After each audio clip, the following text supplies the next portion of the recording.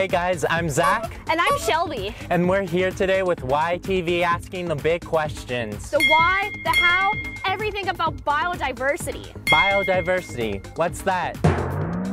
We were fortunate enough to capture a real wildlife park ranger. His name's Greg Kormaniski. That's Latin for park ranger. Oh, I thought it was Russian for mosquito. It is actually. So we've got geese right behind us, lounging in the sun, goose pooping, squawking.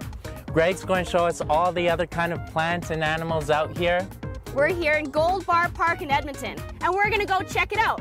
Come on, let's go.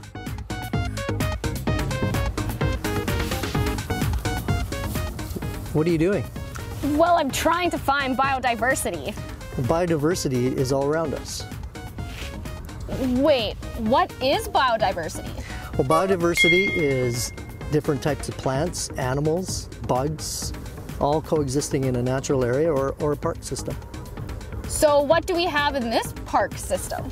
Well, around us we've got geese, we've got many different types of plants, trees, there's other mammals, birds. Wow, and as a park ranger, you work with all of them? I do. We come out here to help protect them and educate people, and by education, that also helps protect them. So what can I do to help, or what can we do to help protect them? Well, you can come out to your parks and you can pick litter, join a volunteer organization that helps conserve natural areas or the park system. I think that's something we should all try and do. I mean, this is a beautiful park, isn't it? It is.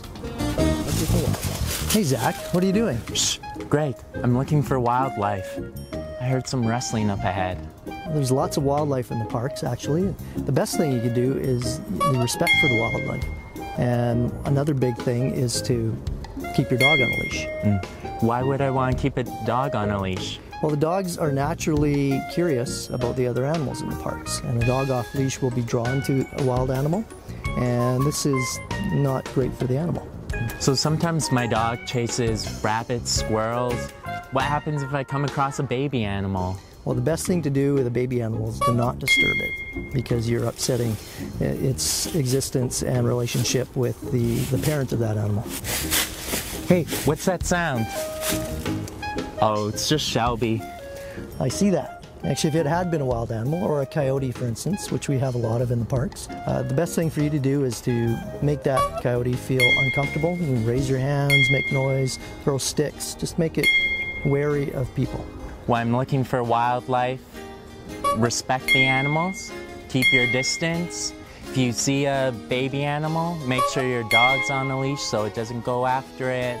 Leave the animal alone. It has parents somewhere. And if you come across a big animal, just go crazy. Just shake and wave all over. Kind of like you, Zach. Right.